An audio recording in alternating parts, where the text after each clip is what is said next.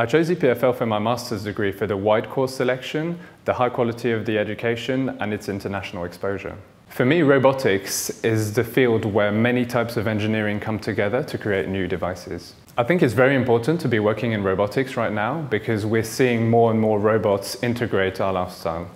For example, we can see robots in our households, in hospitals for surgical operations, and also in disaster areas where we use robots to locate victims. A very interesting aspect of the Masters in Robotics is the fact that a very big part of the curriculum is dedicated to hands-on experience in labs at EPFL.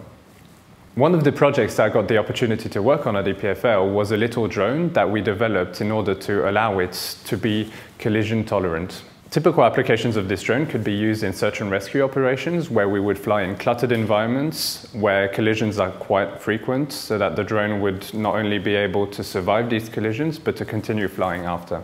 What I liked about EPFL was its challenging environment and the variety of students and professors which allowed me to broaden my way of thinking.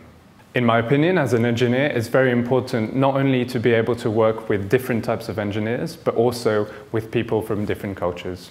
I've got to admit that one side of EPFL that I particularly enjoyed is the opportunity to go and read a book or have a beer at EPFL's bar, which is called SAT. The one piece of advice that I would have for students who want to enroll at EPFL is to remain curious once they arrive at EPFL.